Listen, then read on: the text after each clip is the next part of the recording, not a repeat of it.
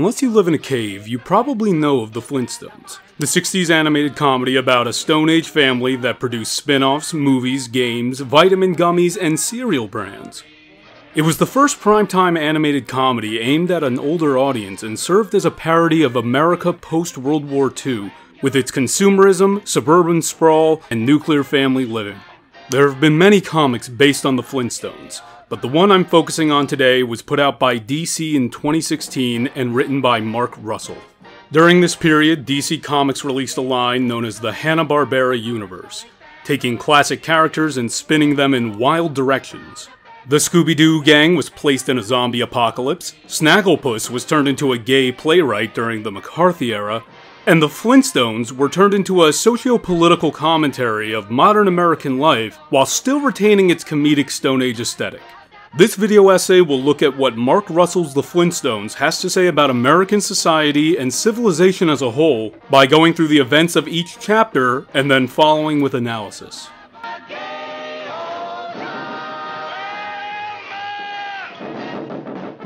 Chapter 1. A Clean Slate.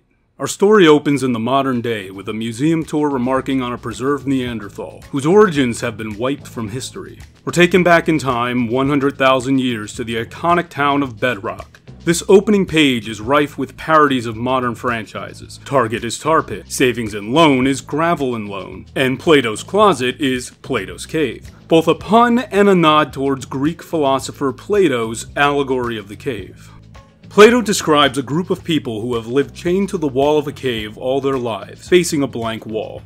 The people watch shadows projected on the wall from objects passing in front of a fire behind them, and give names to these shadows. The shadows are the prisoner's reality, but are not accurate representations of the real world. The shadows represent the fragment of reality that we can normally perceive through our senses, while the objects under the sun represent the true forms of objects that we can only perceive through reason. This allegory will be important for the overall themes of the story at large. Fred Flintstone is tasked by his boss, George Slate, owner of Slate's Quarry, into convincing a group of Neanderthals to join the company, since they can do more work than a Homo sapien for half the pay. Already, we're dealing with racism exploited by capital interest. Before Fred can dazzle the Neanderthals with the glory of civilized society, a detour is taken to the Veterans of the Paleolithic War Hall. Fred and Barney take place in a veteran support group for those who fought against the Tree People.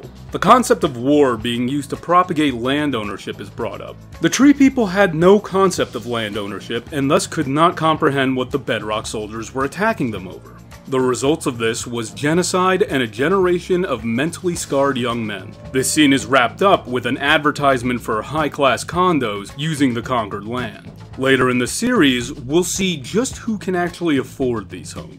Next stop is a boxing match, where the Neanderthals are noticeably disturbed by the crowd's lust for violence. We're also introduced to the Bedrock citizens' god, Mort. This is followed by a trip to Outback Snakehouse, where fittingly snake-based appetizers and entrees are served. A Neanderthal wonders why they couldn't order the bison on a treadmill, with Fred answering that it's an air conditioner. The Neanderthals are put to a day's work at the quarry, working all day smashing big rocks into tiny rocks, and then as payment receiving a small pile of rocks, Bedrock's currency.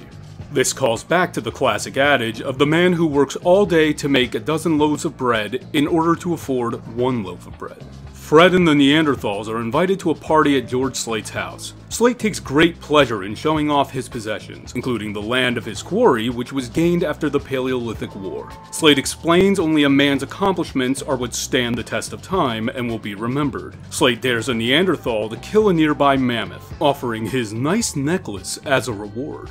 The Neanderthal chases the mammoth and the ice crumbles beneath them, taking the mammoth, Neanderthal, and necklace with it. The Neanderthals choose not to work for Slate, with one remarking, "No offense, but it seems like the whole point of civilization is to get someone else to do your killing for you." Along with this is a side plot of Wilma creating canvas hand paintings and getting them displayed in a local gallery. To her dismay, Her work is placed in the backlot outside the gallery where it is ridiculed and mocked by hipsters. Wilma explains to Fred that these paintings are important to her because they harken back to her cave-dwelling childhood, where her entire family would place their hand paints next to each other on a wall, cementing their connection to each other and serving as a sign that they existed. We cut back to the modern-day cold open. It's now clear the Neanderthal on display is the one who fell in the ice. There is no record of Bedrock, Slate's quarry, or any of the people who lived there except this one unfortunate Neanderthal. If you're a fan of Watchmen or Breaking Bad, you may be familiar with the sonnet Ozymandias, written by Percy Bysshe Shelley. While more serious in tone, the series repurposes elements from the show in clever ways. The Loyal Order of the Water Buffalo is repurposed into a fraternity of veterans. Slate's quarry is used to make a direct statement about the nature of wage labor by spending all day breaking rocks to earn a small pittance of rocks. A common criticism of a capitalist society is that wage labor is essentially stealing profits of one's labor. Notice how Fred now works for the man who owns the land that he fought for. In a more just society, would Fred not be entitled to partial ownership of the quarry? The Neo-Paleolithic War has two real-world events to pull from. It's reflective of European colonizers going to war with Native Americans for land ownership. Native Americans did not have a concept for contractual ownership of land, and were soon overpowered by the colonizers, and routinely lured into submission through contracts which would inevitably be broken. The second connection is to the Vietnam War, a war historically regarded as cruel and unjust, where the Americans served as an invading army to wipe out soldiers, citizens, and children alike, leading to what could only be considered genocide. This was mainly provoked by our alliances with countries like France, who were also in the process of colonizing Vietnam for their own means. Even worse, the unpopularity of the war led to returning veterans not only reviled by protesters, but ultimately abandoned financially by the government they fought, suffered, and were maimed for, leading to a massive population of veterans succumbing to homelessness, drug addiction, and mental illness. From this first chapter, we see a microcosm of the overall themes of this 12-issue run. Our modern capitalist society was built on a foundation of exploitation. Capitalists like Slate inspired his fellow men to go to war with a vilified group to claim land from a people who never even believed land could be owned. Then the ones who did the hard work are cast aside and delegated to the servitude of the owning class, who waste the labor and profits of the land on a superfluous idea of society, one where others do the working, cooking, and killing for you. While Bedrock may have cars, restaurants, and fancy clothes, the road to getting these things was paved on the suffering and lives of others. It is a society of manufactured consent, where cruelties and suffering are passed down the line for the sake of an imagined stability. All this is at its core done to inflate the egos of the ruling wealth in some dream that they will never be forgotten by society. Yet, as we see, nothing lasts forever. And in the end, the only thing that truly stands the test of time is the connections you make with the people around you. People over possessions, community over commerce. This is the major driving thesis of this comic, all of which is extrapolated further in the following chapters. Chapter 2. Buyer Beware. Chapter 2 introduces Bedrock to the world of televised news. Immediately, a graphic death is shown and then pushed aside for the newest craze in Bedrock: crap. This is a term for all the animals repurposed into random appliances and trinkets like can openers and weed whackers. This is also the most lowbrow the series gets. The pastor at the Church of Morp makes it clear that animals were once considered a conduit for the messages of Morp to guide humans, such as following a bird migration to water. This can be considered a form of animism, the world's oldest of religious practices that says all things have essence and spirit to them. The pastor then unveils the voice of Morp, which turns out to be a bird record player playing obnoxious club music. Here we see consumerism corrupting and assimilating religion. Barney Rubble makes a poignant point. Yeah, nobody really needs their crap. It's just there to keep you from looking like a bum. Fred laments how much all this crap is costing him, but wants to keep buying as a way to keep Wilma and his family happy. A businessman takes advantage of this need by convincing him to sell worthless vitamins door to door, even suggesting Fred use his veteran status as a sympathetic selling point, and maybe faking an injury. See here how capitalist interests continue to take advantage of the downtrodden. After the record player fiasco, the Morp pastor renounces Morp and unveils their new god, Peaches, a pink elephant, who is quickly outed as a vacuum cleaner. While Fred fails to sell any pills, Barney uses the super strength of his son Bam Bam to sell tons of bottles as a miracle pill. Honest work rarely pays as much as dishonest work. With animals converted to crap, an unorthodox god is crafted.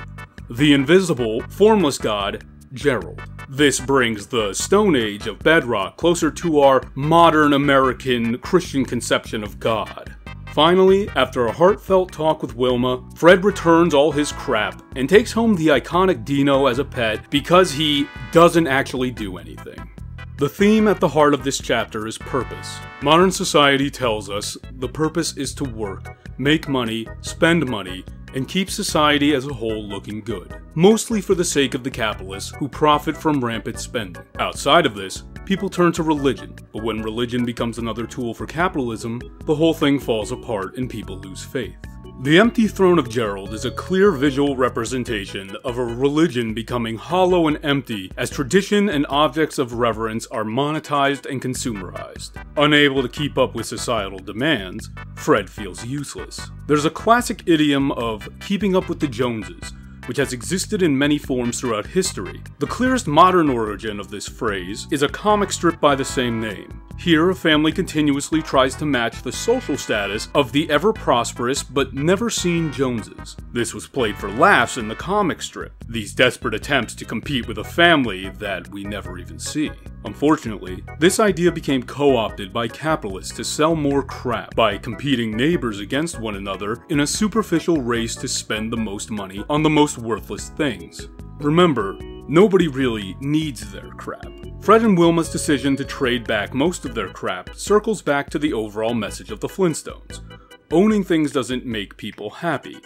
Experiences and connections with people make people happy. In this chapter, we see a continuing critical look at the concept of private ownership as a whole. Chapter 3. Space Oddity.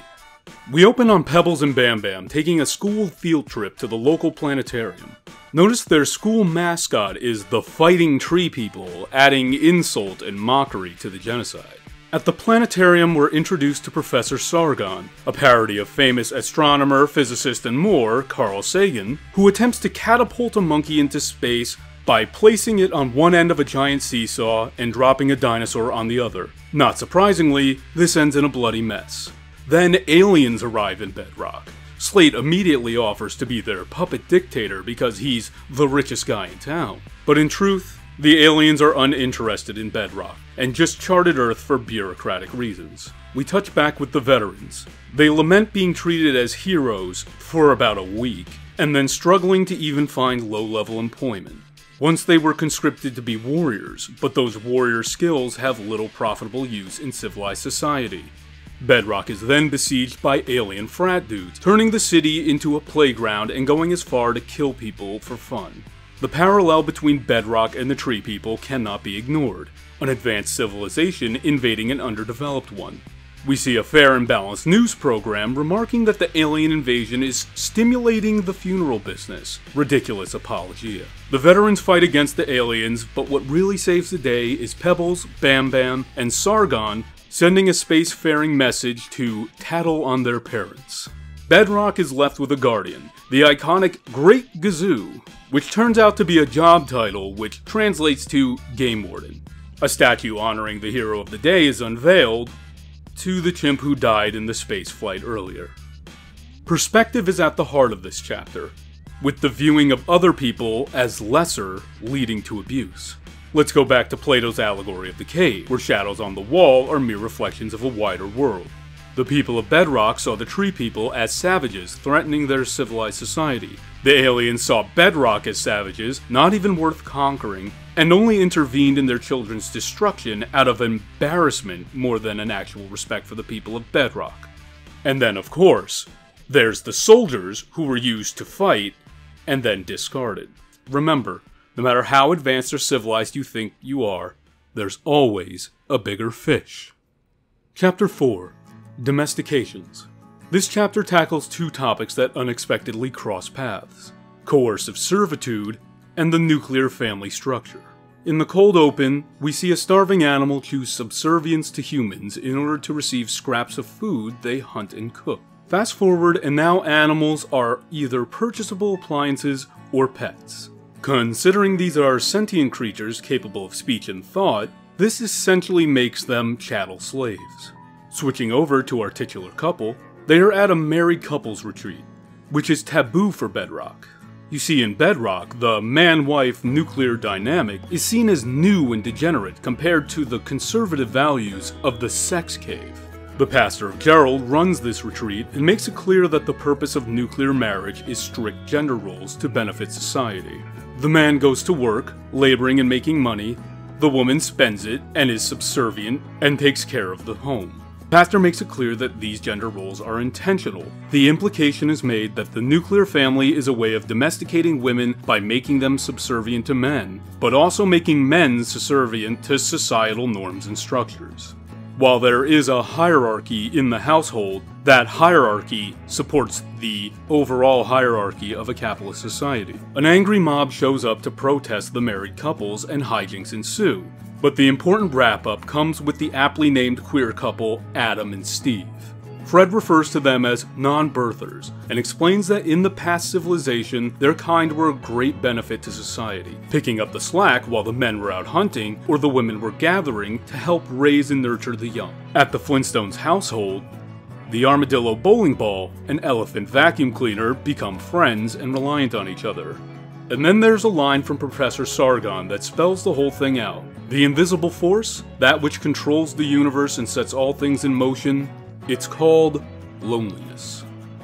From there we can surmise the theme of this chapter. We see the toxic idea of getting someone else to do your killing for you turn on its head in the cold open. The starving animal, unable to compete with the humans, chooses to join them for survival. While the animals are welcomed as pets, we see down the line how the animals have entered into a willing but coercive servitude. While they're used as appliances, essentially slaves, they are also given homes and food. The appliances refer to pets such as Dino as Uncle Dino, a play on the Uncle Tom insult applied typically by black people to other black people who they consider to be race traitors or subservient to a higher class. This goes back to the conflict of interest between field slaves and house slaves. While field slaves toiled in the field, house slaves lived in the house. House slaves dressed, ate, and spoke like their masters, often acting against the field slaves to maintain their favorable position. While the life of an appliance is nowhere near the cruel and inhumane chattel slavery of America, the themes of dehumanization and coercion are there. Loneliness is a core part of the human experience, a drive to make connections with others. These connections eventually lead to the civilization we see in Bedrock. But there's a problem. The capitalist need for a functioning society that produces ever-expanding profit forces connections to be dictated and monetized. In the case of appliances, their ownership decides their status as tools. For man and wife, their genitals decide their lot in life. That's why people like Adam and Steve are reviled by society. It's seen as a threat to the idealized structure of the nuclear family. If gender norms can be subverted, then they aren't facts of reality, but of choice. And if people have the freedom to ignore them, it changes society and those who benefit from the nuclear norm lose power. But it really isn't a threat. There's no reason two married men can't work, raise children, etc., etc. As Fred points out, there's historical value to these couples. In Bedrock, a man and woman marrying is seen as degenerate and strange. In our modern age, it's the norm. So in reality, there's nothing that demands people form connections in these strict manners other than for benefiting certain people in society, mainly capitalist and religious ruling classes. And at the heart of the religious structure, if we're comparing Gerald to the Christian God, is ultimately patriarchy. The creator of the universe is a man. The first created human is a man. Men are meant to be rulers, warriors, and providers, while women act as child rearers, homemakers, and sex objects. Each has their role, but one is clearly held above the other. This is presented not as religious practice, but scientific reality. Trust, obey, and do it 'cause Daddy said so. Do it 'cause Daddy said so, because Daddy knows best.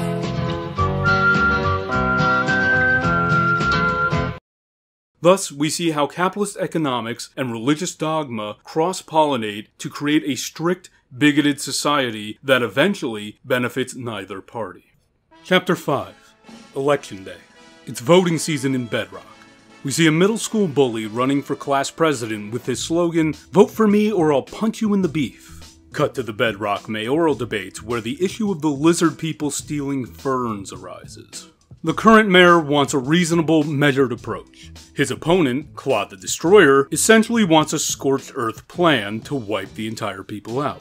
The crowd loves the appeal to pride, aggression, and the harkening back to the old days of the proud Paleolithic War. It's noted that Claude the Destroyer is only named as such because of his father, Murdoch the Destroyer. Claude has never actually destroyed anything. Claude is a son riding the coattails of his accomplished father, using nostalgic rhetoric and old-school us-versus-them animosity to rile up a crowd. The parallels between Claude and the middle school bully are clear. Over coffee, Fred and Barney discuss their time in the war, with Fred explicitly calling it a genocide.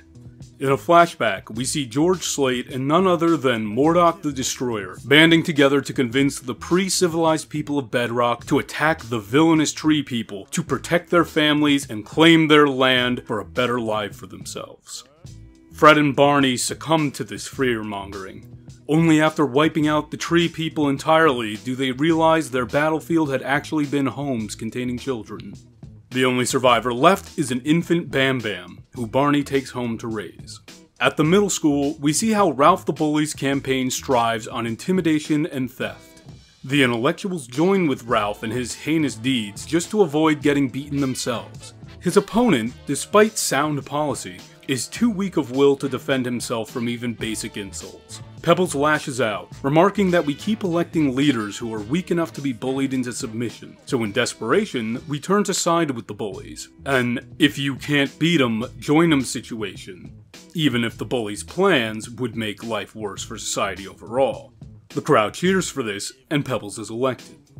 This is the most politically charged chapter of the Flintstones and seems to be a commentary on liberalism versus fascism. Liberalism is one of the basic foundations of what built the United States of America as imagined by the Founding Fathers. These ideas sprung out of the Enlightenment movement, which strived to move society away from the religious divine rule of kings towards a more rational democratic society.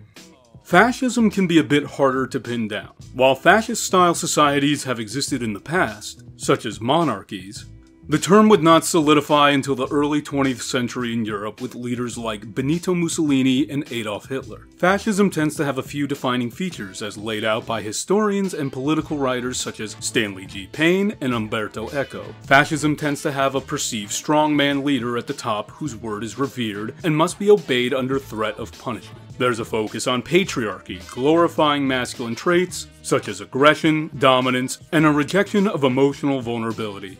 Fascists reject democracy in favor of strict social hierarchies, whether they be based on race, class, gender, or other. There are in-groups and out-groups which determine the level of benefit and exploitation that society heaps on them.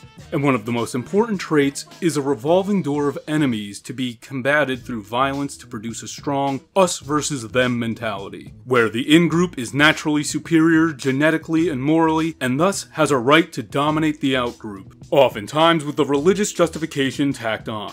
Ralph the Bully is a fascist, using fear and intimidation to get what he wants. You're with him or you're against him, and his opponents are too cowardly to go against him. Ralph's opponents are portrayed as a standard modern liberal, someone in the center of American politics and interested in preserving the status quo. While often well-meaning and in most cases competent enough to keep the lights on, liberal civility politics often cause them to falter at the radical, brash, and brazen crowd-pleasing antics of the fascists. We saw this with Donald Trump and Hillary Clinton in 2016. While Clinton's platform was more favorable to public needs and desires, and infinitely more coherent, Trump's brazen attitude and passionate speeches harkening back to the good old days of tough men, Christian nationalism, and strict social order invigorated the populace, especially the massive percentage of the population known as the baby boomers, who are old enough to remember the excessive patriotism of the post-World War II era, the era which the Flintstones originally parodied. More than just succumbing to the fascist crowd-pleasing antics, liberals falter against one major force in America: Capitalism. America was founded on capitalism in the idea of private ownership of land, production, goods, and even human beings. If you can afford it, you can have it. But how do the sellers get it in the first place? This is answered by George Slate and Murdoch the Destroyer. Convince your countrymen to follow your lead and then reap their rewards, getting someone else to do your killing for you. With Claude, history is repeating by creating new enemies to gain political favor. Fascism, by its nature and design, always serves the ruling classes of society in the end, as both are hierarchical structures. Even when they speak about dismantling corruption and populist beliefs, the fascist is not a communist or an anarchist. They are not interested in eliminating or flattening social political hierarchies. They want to be the hierarchy, the owners, controllers, and beneficiaries. All of this is in truth antithetical to liberal democracies. As such, fascists and capitalists almost always join hands, though the level of cooperation can vary because a capitalist society can exist under fascism, but a capitalist society cannot exist under the politics of the left, such as socialism, communism, and anarchism. Only by resisting wild fear-mongering and intimidation can these people be combated, and it takes more than a liberal to do this. Chapter 6. The End of the World as We Know It. We're shown the benefits of Bedrock's modern Stone Age society. Fully stocked malls, funding for scientific advancement, and dwindling crime rates. A news pundit attributes all of this success and modernity to the people of Bedrock simply being superior to everyone else. It's a bit vague on how, though.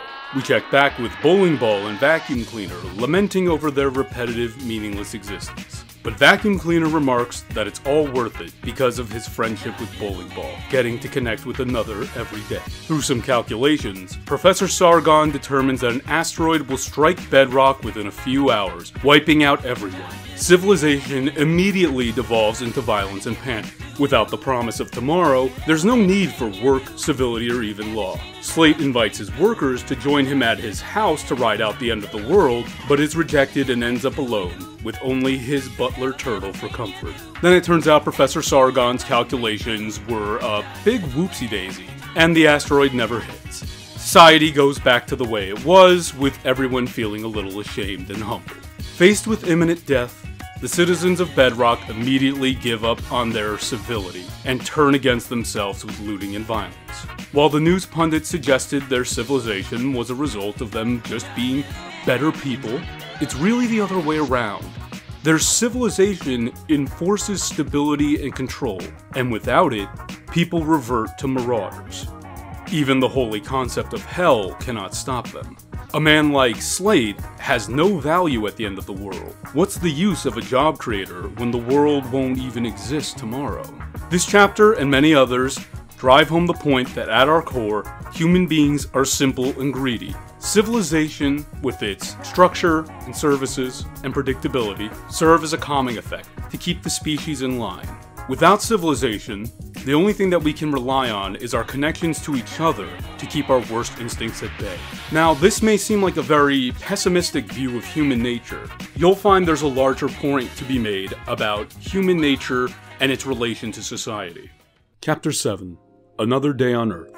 Gazoo stops a predatory alien from tricking the Flintstones into signing away Earth's oceans in exchange for some beads. But when marauders come to steal their picnic, Gazoo allows this, as it's part of their natural evolution. At church, the pastor solves the question of why bad people get what they want and the good suffer by inventing hell on the spot.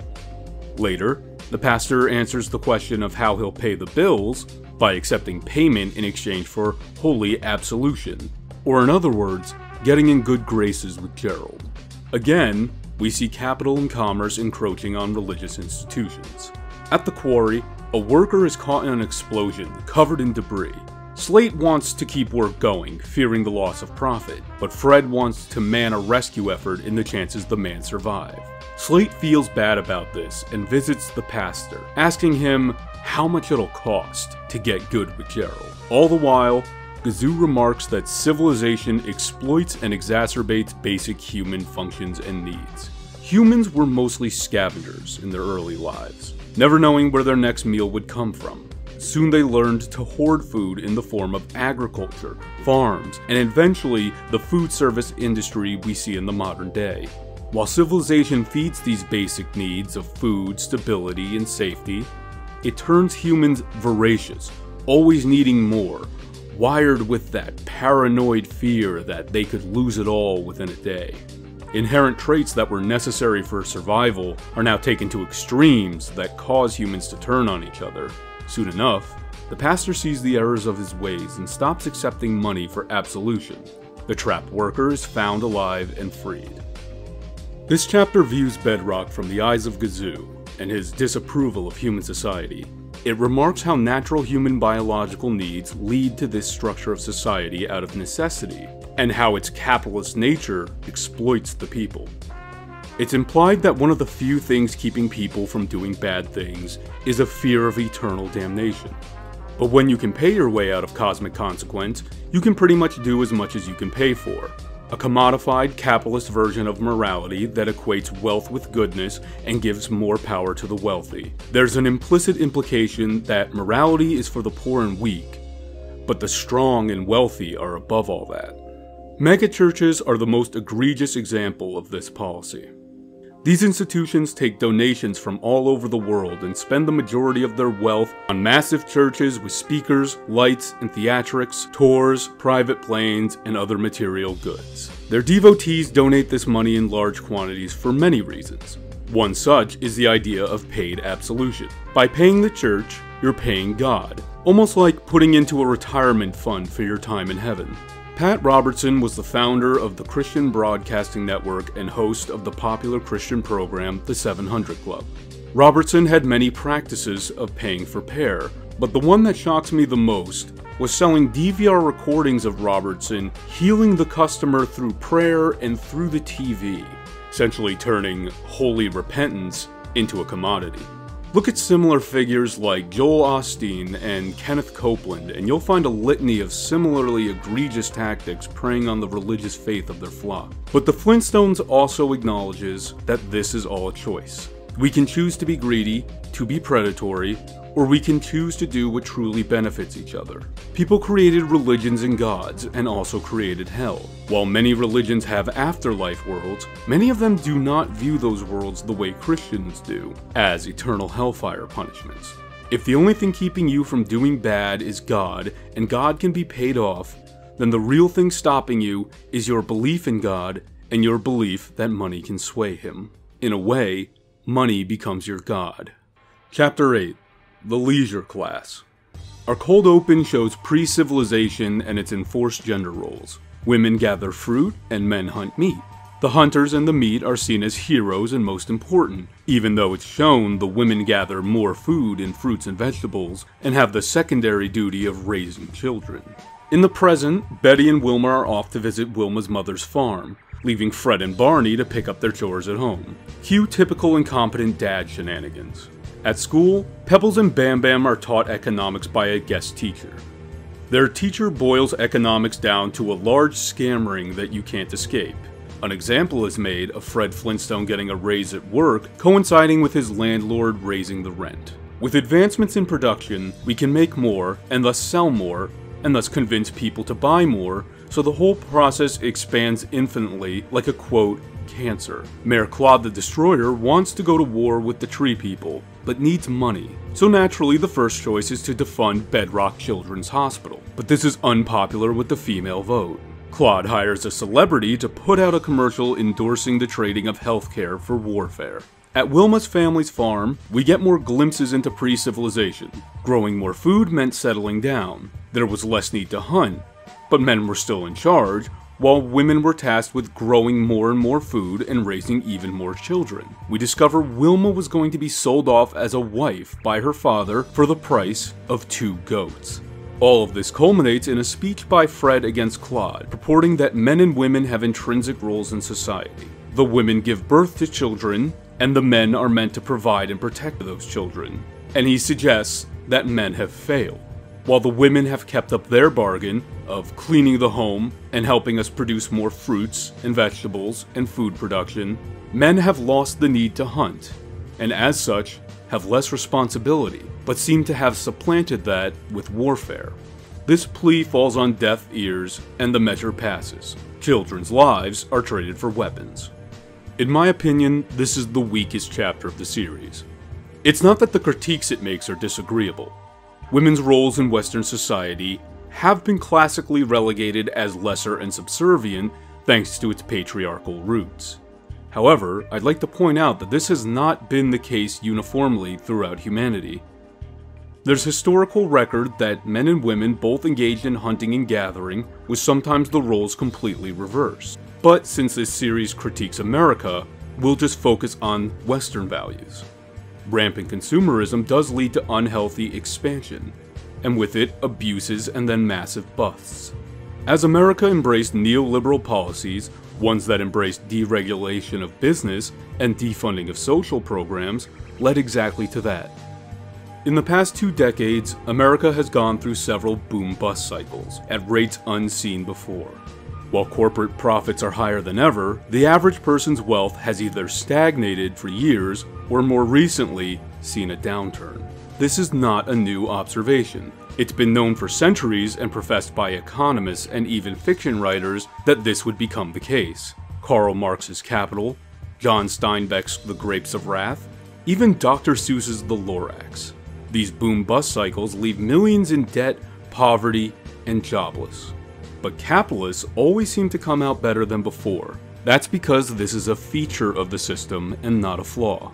My issue is that these points are made so bluntly and tinged with a smug condescension that I feel the other chapters cleverly avoided. There's the stereotypical incompetent dad jokes, and the way the economics teacher bluntly and straightforwardly professes his negative views. This is portrayed comedically, but comes off as spiteful and lazy in comparison to the rest of the series.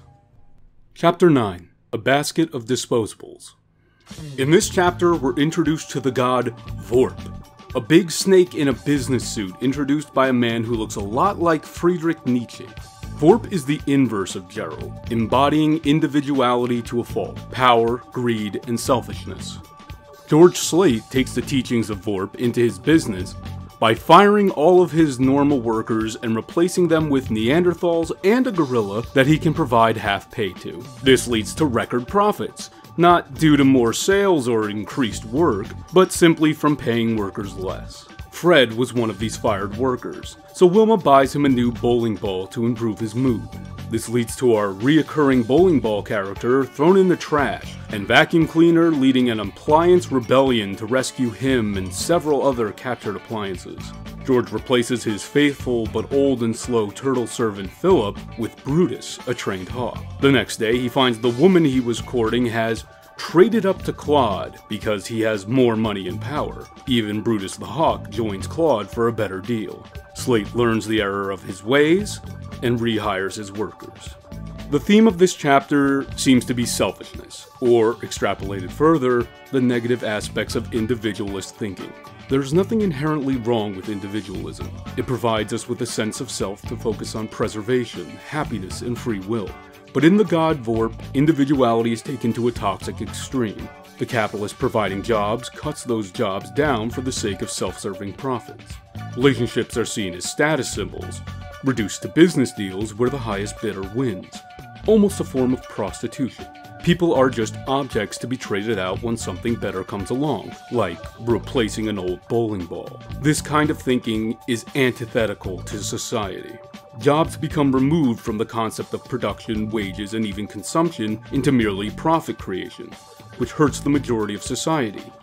Relationships are not done out of a means of love or care, but simply to up your social scale. We again come back to people over profit. It's not an anti-civilization statement at all, but instead a statement that individualist thinking does not build society, but instead it's our connections to each other that truly build society. If all of Bedrock operated under the teachings of Vorp, it would quickly devolve into a system of constant antagonism. With nothing but selfish material interest in mind, what levels would humans stoop to? Chapter 10. Buyer's Remorse. This chapter focuses on film, and more broadly technology, with the news anchor remarking, every new invention comes with a question. Can I have sex with it, or use it to kill people? Claude launches his first assault on the lizard people, but they all left the area before his army could even get there. A big waste of time and money. Continuing Wilma's artist arc, her paintings are thrown away by snooty gallery owners, but catch the eye of a high-profile film director, a parody of Werner Herzog. To continue funding the pointless war against the lizard people, Claude replaces retirement money with coupons to a local food franchise. Tragically, Vacuum Cleaner dies after being used to clean a movie theater floor. The public turns on Claude, with Fred remarking that their racism-based war against the lizard people is a luxury that they can't afford. Claude is tricked out of his position of power by giving him a fake job in a fake office, and the old mayor is reinstated. While any nation or community has the right to self-defense, we see that invasionary wars drain the wealth of the citizens and sometimes don't even benefit the people at the top. Post-World War II America experienced a boom for various reasons. FDR's New Deal was still producing great results for society at large. America made alliances, both political and financial, throughout the war. Manufacturing jobs were created to fuel the war. On top of that, a wave of returning soldiers were given great benefits for their service, as long as they were white, and created a large population of newly wealthy consumers, known popularly as the baby boomers. Add a renewed sense of national pride and the message was clear. War is good for the economy. At least when you win. I spoke about the disastrous Vietnam War, so let's move on to the wide-reaching wars of the Middle East. After the tragedy of 9/11, Americans almost unilaterally launched the global war on terror just 3 days later. This was not just one war against one country or group, but multiple wars on shifting enemies that would officially last for 20 years, but still continue with smaller operations to this day. In the last few years, it's been admitted that the war on terror largely failed to end conflict, and was revealed to be a massive money sink for the American people. Billions were flowing into the defense budget, increasing massively year over year while infrastructure, healthcare, and education funding crumbled. It was revealed many of the regimes we funded turned into despots, mainly of the religious sort, stripping wealth and right from its citizens, especially its women. Many of these people were found to engage in slavery and human trafficking.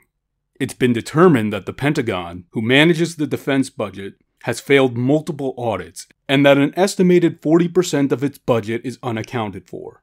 All the while, the defense budget continues to inflate, while politicians discuss cutting Medicare and welfare benefits to balance the budget. Unfortunately, the Flintstones don't give us a real answer to this problem. We cannot just trick politicians into a fake office and appoint someone else. But let's move on to the next chapter. Chapter 11, Neighborhood Association. Our cold open shows two birds comfortably sitting in a tree, until Bam Bam chops the tree down and uses the wood to make a birdhouse, too small for both birds. Bam Bam considers this a good deed. Hipsters are moving in, starting vegan restaurants and picking fights with Fred over a gaudy statue Barney made for him. This escalates to the hipsters forming a neighborhood association and walling off the Flintstone house as its own neighborhood. Eventually, Fred gets rid of the statue after even Barney admits it's hideous. At the same time, Gazoo is dealing with a galactic version of the neighborhood association, who are considering wiping out Earth before humans can grow into a problem, like trimming hedges or cutting out early-stage cancer. They decide this by scanning a local of Bedrock, one chosen by Gazoo. Seeing no malice in the locals' thoughts, they give Earth and humanity a pass, with the punchline being that Gazoo had chosen the pet Dino, his simple mind saving humanity from themselves. Gentrification is the topic at hand in this chapter, with new rich residents moving into Bedrock. They see Bedrock as gritty and real, almost like a novelty rather than a living space. Despite this seeming admiration, these hipsters also want to control and mold Bedrock into something more fitting to their own sensibilities, ironically stripping Bedrock of its identity that they were so attached to in the first place. With Bedrock homes in higher demand, the landlord responds to this demand by raising rents. taking advantage of the new clientele at the expense of longtime citizens like the Flintstones. This has played out in the real world countless times.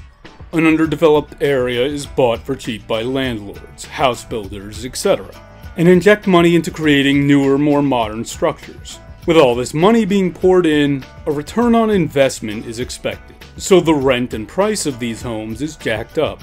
Now, with a new, wealthier consumer base, the landlord can raise their rent on existing citizens. This forces them to either accept the hike in price or, in many cases, move out and let the wealthier base in. This inevitably breaks up families, changes the culture of an area, and leaves people homeless and destitute. This is what happens in real life, but is not focused on as much in the chapter.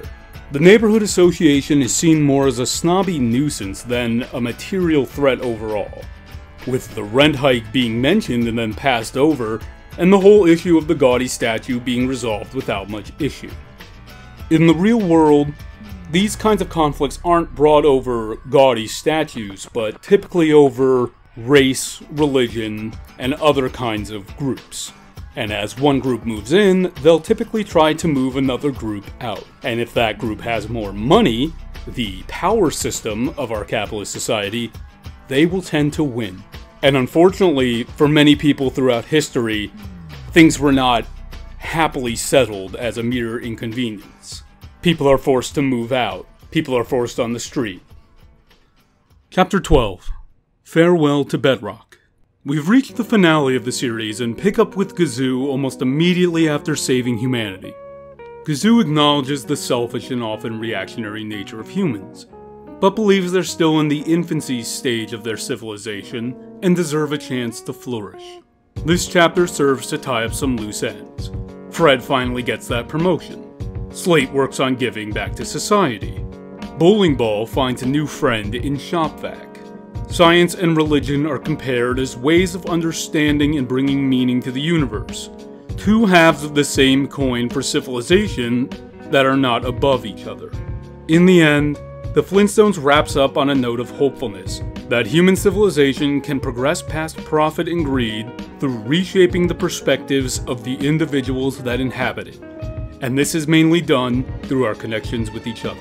At the heart of Mark Russell's Flintstones is a frank acknowledgement of American society's history of abuse, theft, and manipulation that built many of the luxuries it enjoys today. War, bigotry, and genocide are an undeniable fact of US history. Central to this criticism is the concept of ownership.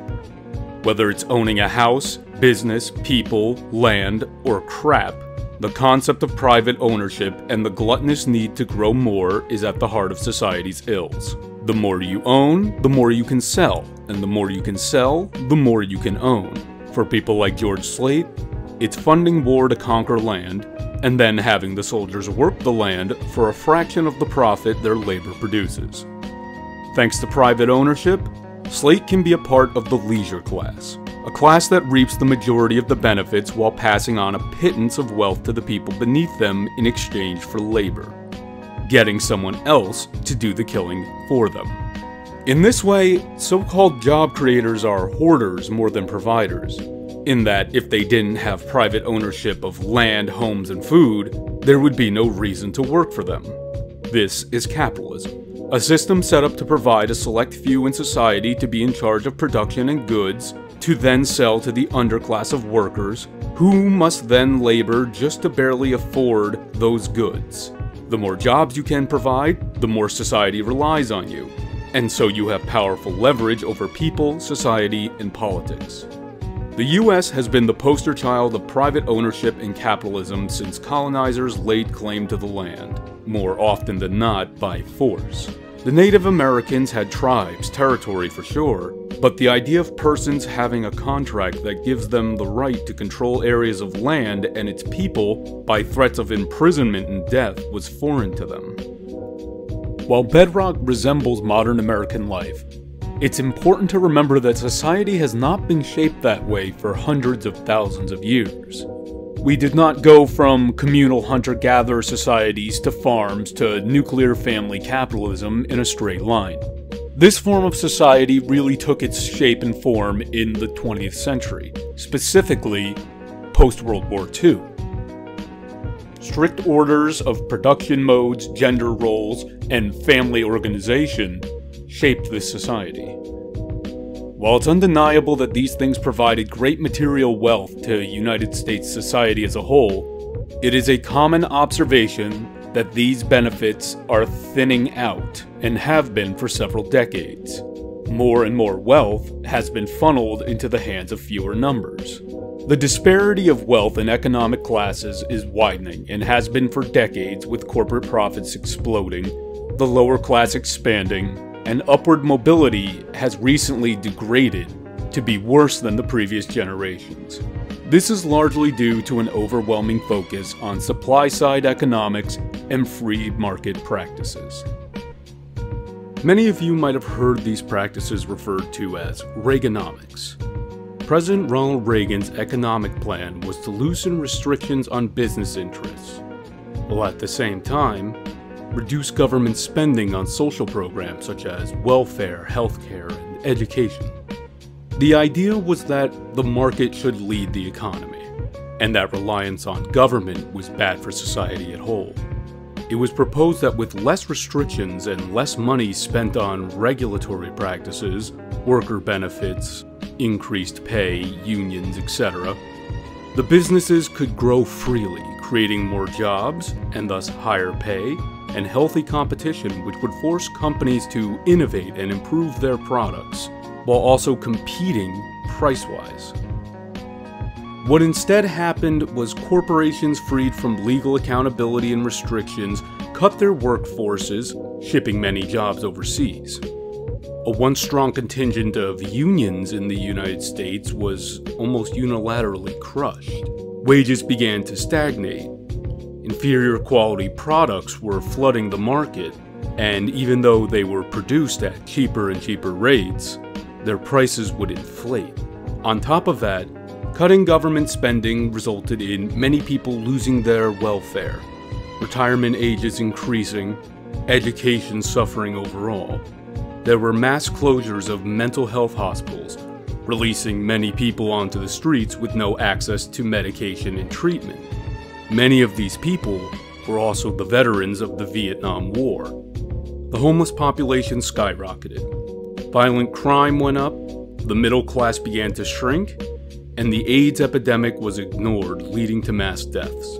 By the end of his presidency, Reagan tried to course-correct his own mistakes by raising taxes to levels higher than when he entered office. But the damage had been done.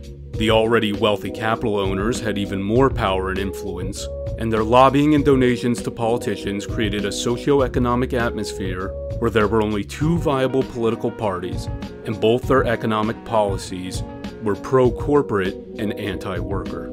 To this day, this sort of neoliberal economics dominates both the Democratic and Republican Party in the American states, though there is some difference between the extreme degree of which. However, there is no strong leftist force in the party. There is hardly a socially democratic party. What you'll find when looking at global politics is that America's versions of left and right are often skewed compared to the rest of the world. Typically perceived that the Democrats are a centrist or left-leaning party. However, in many European nations, they would be solidly right-leaning. And our American right, the Republicans, are seen as extremists.